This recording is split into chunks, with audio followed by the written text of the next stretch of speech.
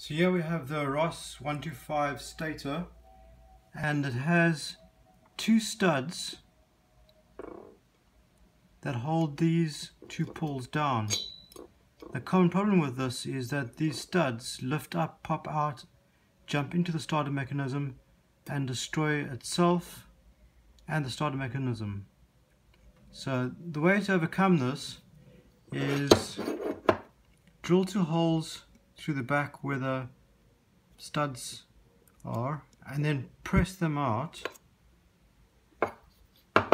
and then tap threads in from the front side and put in low profile cap screws.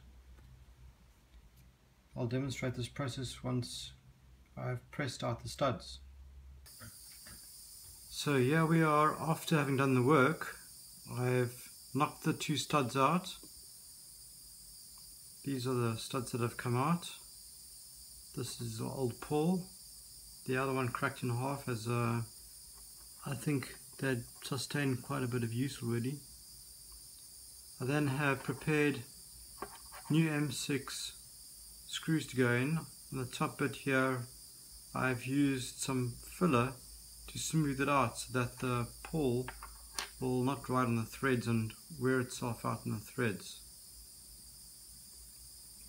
All we need to do now is install the two pulls back in with their springs and put some green Loctite in so that they can't move around. Leave a slight bit of play so that the pull can still move freely, and that'll be it. Job done. So this is the completed refurb of the ROS 125 stator. The studs have been removed and they've been replaced by these cap screws. They are low profile cap screws. If they're not low profile, the clearance is not enough for the starter mechanism to operate above it. The cap screws have also been Loctited into the thread that has been cut.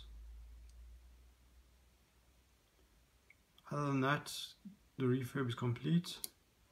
Pulls are operational, and the stator is ready to be deployed back into the motor.